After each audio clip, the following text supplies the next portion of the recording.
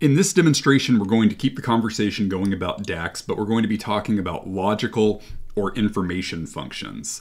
And so this is basically just additional filter criteria where we're adding the sort of logic to, sort of filter by multiple criteria in and situations. Or maybe we're looking for criteria that is equal to either option A or option B. And then we're also going to talk a little bit about sort of if statements, similar to things that you might write in SQL, but in the context of DAX. And along the way, we might also touch on true and false, but this is just kind of incidental to us using some of these other functions. So I went ahead and created a new measure table over here for our logical information measures. Since you've now seen me do this twice, I thought maybe for the third video, it's safe to just cut that part out entirely. And we're going to be using profit, a profit measure from our sales table instead of revenue for no reason other than just, I got tired of talking about revenue. Let's talk about profit. So the first thing that we're going to do is we're going to just add revenue as a card up here so that we can sort of, know at all times what we're dealing with. I'm just going to go ahead and drag this over here. I'm going to get rid of the background and just keep profit sort of on the page. So we're talking about $4 million in profit, and we're going to break this down a bunch of different ways. So the first thing that I'm going to do is I'm going to add a bar chart up here. And instead of talking about products, we're going to talk about our stores this time. So let's add store location, and let's add our profit measure. And you can see we've got, about a little over $2 million in profit at downtown locations, and all the other locations are considerably lower, but we've got about $4 million in total profit. The next thing that we're going to do is, what if we just want to look at profit for 2 of these locations, but not the other ones? So let's go ahead and add a new measure, and we're going to call this profit downtown and residential. And it's going to look something like calculate profit, of course, which is basically going to give us exactly the same output that we already have. But I'm just going to go ahead and copy this visual. And I'm going to add our new profit measure, which you can see is exactly the same at the moment. But this time, within our profit measure, we're going to add filter criteria for our stores table. And we're going to be looking for situations that meet one or another criteria. So we're going to use the or statement, specifying that we want Power BI to look for values that meet either option A or option B. Option A is going to be where store location equals downtown, and option B, or logical 2, is going to be situations where store location equals residential. And we're just going to go ahead and close this out. And now you'll see that our second bar chart is only showing downtown and residential because of our OR criteria here. Now you might already be asking yourself, okay, well, what happens if I replace OR with AND? And let's go ahead and check that out. And you'll see that when I save this, now there's nothing showing up here. And the reason for that is that our data set doesn't have any scenarios or any values where store location can be equal to both at the same time. So we have no values where store location is equal to both and is equal to both downtown and residential simultaneously. It's always an either or kind of situation, which is why we're going to use or. I wanted you to know also that, if you're like me and you're trying to save as much time and energy as possible with your DAX, you don't even necessarily have to use OR. I'm going to cheat a little bit by telling you about a function that I don't think technically counts as a DAX function, but is still super helpful, and that is in. So instead of using OR, let's just type in where store location is in. And this works just like in does in SQL, if you've ever used it before. And it basically is shorthand for includes. So we're looking for a situation where store location includes, and you might be thinking we're going to use parentheses, but we're not actually. We're going to use brackets, and we're going to look for situations where store location includes either downtown or residential.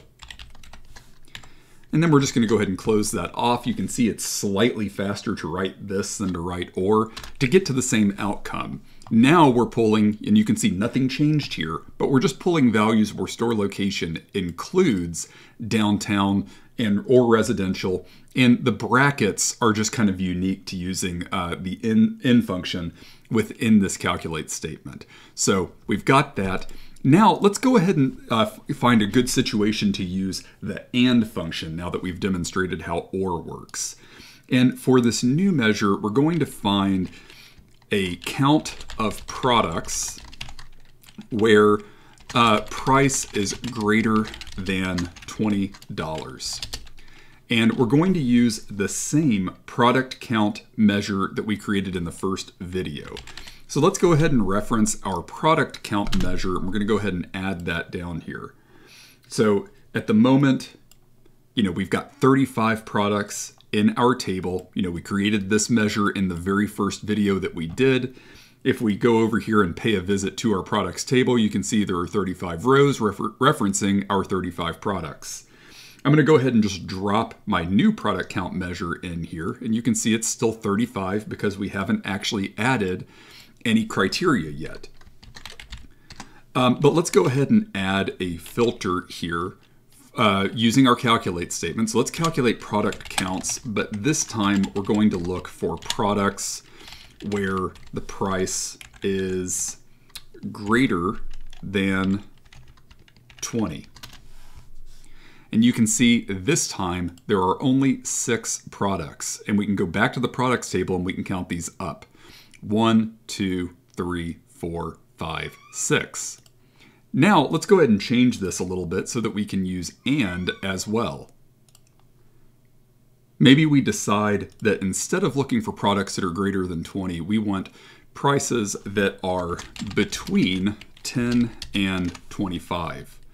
So we're going to now look for situations where, and I'm going to use and, product price is greater than or equal to 10, and product price is less than or equal to 25. And now you can see that we've got 22 values here, which, is, I feel reasonably confident. I'm not actually going to physically count all of these, but looks about right to me at a spot check. So we've got 22 values there utilizing and. I want to walk you through one more and filter example that could trip you up. So let's go ahead and create a new measure, and we're going to look for profit where store location equals downtown and product category equals toys. And so we're going to run into a problem here if we try to do any shortcuts. So let's go ahead and use calculate, and we're going to call our profit measure, and we're going to add a filter function here. And already we can sort of anticipate what the dilemma is, because downtown is part of our store location in our stores table, and product category is in our product table. But notice that in this filter function, we can only call one table. And it's no problem. We're just not actually going to use the and function here. We're just going to apply 2 filters. So first, let's apply a filter to our stores table and call store location equals downtown. And let's go ahead and grab another card here. And let's go ahead and add that measure. And you can see there is our downtown profit, which I can reference up here to make sure that it looks right. And now, instead of using and, we're just going to call filter again, but this time we're going to call our products table instead of stores. And we're going to look for all products where the product category equals toys. And now you can see we've got $630,000 in toys sold to downtown locations.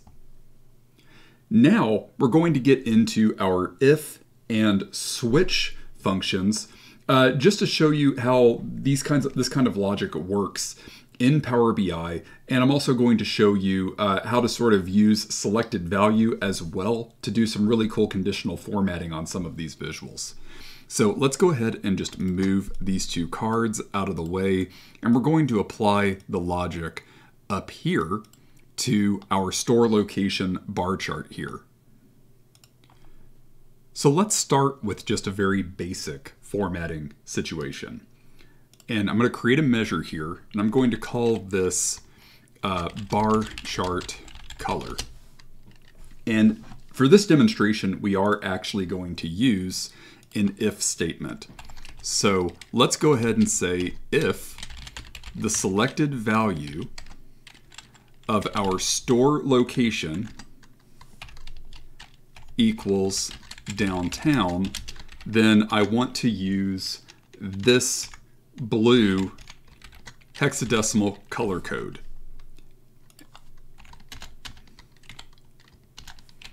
Next, if the selected value being evaluated by store location equals commercial, I want to use this, and it should be kind of a purplish color. It is important to make sure that you always have the hashtag so that Power BI recognizes it as a color code. And if my store location equals residential, I want to use this code, 14967C. And finally, if selected value equals airport, I want to use this color. And I'm just going to close everything here. And of course, all I'm doing is I'm basically saying if the selected value being evaluated on store location ever equals downtown, then I want to be able to use this color. And of course, I'm using all four values that are possible in my store location field. And I'm calling each of them specifically, and I'm identifying which color I want them to use. And so I've got downtown, commercial, residential, and airport. And I'm just going to go ahead and save this measure. And you'll see that, of course, nothing automatically changes with the bar chart. I'm not actually doing anything with the bar chart color measure that I created. But I am going to just add a table real quickly, and I'm going to add store location, and I'm going to grab my bar chart color measure just so I can make sure that everything appears to be loading correctly. And it looks like my colors are there. That's very, very promising. So now I'm going to head back up here to my bar chart, and I'm going to select my bars, and this conditional formatting property is what I want to look for.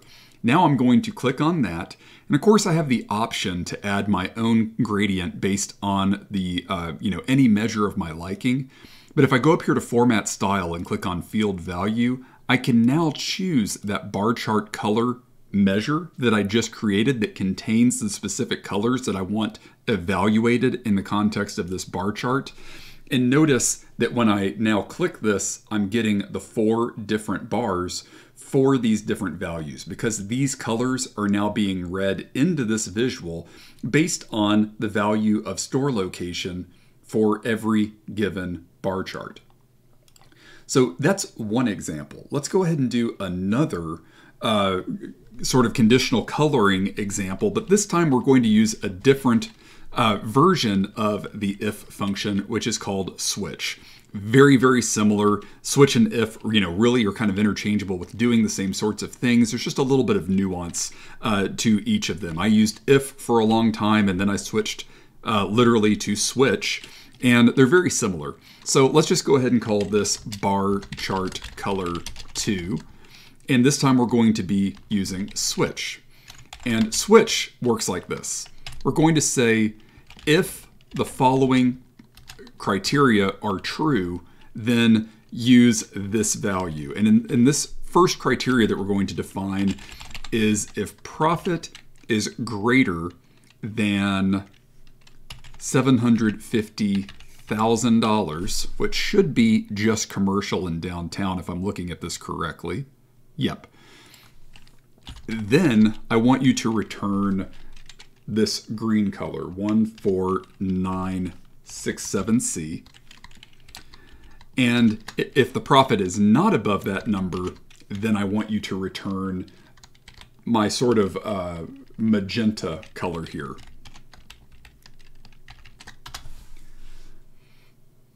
And let's go ahead and drop this in and see if it's working correctly. Yep, so we've got downtown is above 750,000, so it should be our green. And it is, and so is commercial and residential and airport are the others. So now we've got conditional formatting based on like a numeric threshold or the output of profit instead of using our store locations. So now let's go back to our bars, and instead of using bar chart color, we're going to use bar chart color 2. And you can see I've now got 2 green bars and 2 purple bars because instead of using whatever the given value is in store location to determine the colors, we're now using the value of the measure itself, profit, to determine the color of each bar. So there we go, 2 examples of if and switch. Pretty easy to use, really complex to master in the scheme of things, but that at least gets you started with how to write your own DAX to implement some conditional logic. Just to sort of cap things off and actually use false as well as true, we can also use something like this to literally just flip those colors around. So instead of using true, we're just using the exact opposite criteria. We're looking to switch based on the following being false. And if profit is not greater than $750,000, then use green, else use magenta. But, of course, most of the time I use true. It's a little bit easier to wrap my head around than kind of using the double negative that you end up with false. So there we go, and we're back. So that is an example of some of the most common logical and information functions that you're going to use. In the next video, I'm going to show you how to build calculated columns, which means that we're going to be revisiting the if and switch functions just a little bit so that I can show you how to add like a new grouping or column to a table within your data set.